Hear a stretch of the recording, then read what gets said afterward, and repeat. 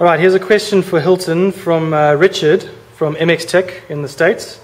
And he's asking, from the outside, the fork appears the same as it has since 2003.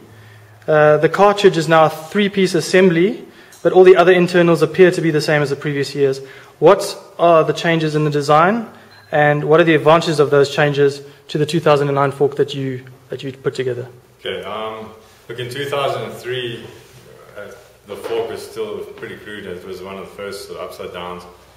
What happened is we had a 14mm spindle originally. Then in 2007 we went to a 12mm spindle, which it reduces the amount of oil flowing over the base valve as the fork compresses. So we found advantages with this. Just it's easier to control the damping when we had less oil flowing over the base valve. We still use the same piston on the base valve, but obviously with the smaller spindle it changed the amount of oil flow. Then we did a lot of work with the inner and outer tubes from sort of 2006 up, with different contours on the outer tube and inner tube, what we call harmonic bending, which allowed the fork to flex, I wouldn't say differently, but it allowed it to flex more efficiently without putting as much pressure on the bushes. So in other words, the inner tube and outer tube would flex harmonically, so to speak, and in this way we reduced a lot of friction on the fork. In 2008 we also changed the bearing seat to a slightly more convex shape, just to allow more movement of the bearing. As the fork flexed, it allowed the bearing to move with the fork inner tube, also reducing friction.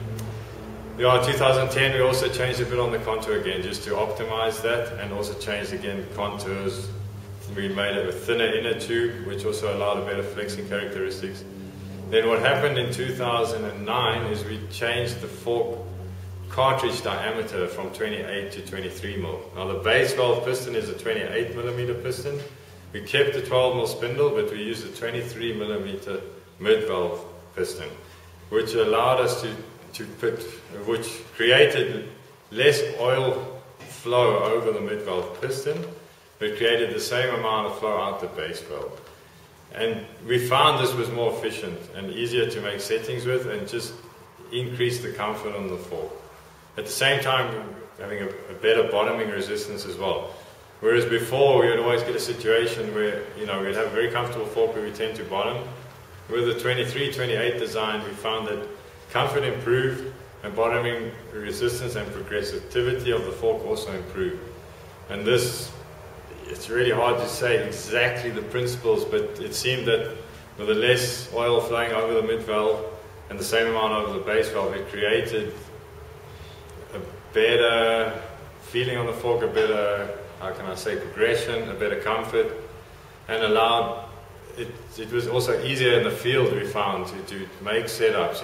We'd make changes and we'd feel a better difference than before. Fork is a result of more of an evolution than a revolution in terms of the design of the fork, I think it always is, I mean, we're learning all the time, even at factory level. I think if you look at all the fork contours today, and bearing seats and flow dynamics, they're not huge differences. We all sort of work in the same direction, and I don't think there's been a huge, how can I say, breakthrough in technology. I mean, I think a telescopic fork anyway, in theory, is not the optimum system, but it's still used today in all forms of motorcycle racing. So, maybe in the future we see some type of electronic damping or more rigid front ends which go away from telescopic fork systems, but I don't think we're ready for that yet.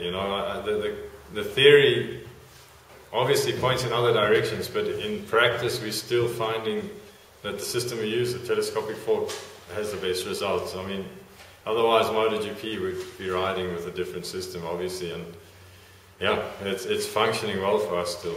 And look, there are systems like that which in theory offer really good rigidity and anti-dive properties, and yeah, also friction reduction in some areas, but it's just, I think these haven't really been developed to a point where we found them more efficient and more beneficial than a telescopic fork, which is quite interesting, from a developer's point of view, because, like I say, in theory there are other systems which probably should work better. And, actually you want the most rigid fork you can get, in theory, with as little friction as possible, but we just haven't really the frame technology yet, and technology in other areas where this theory is giving us the desired results. We're still getting better results with telescopic fork.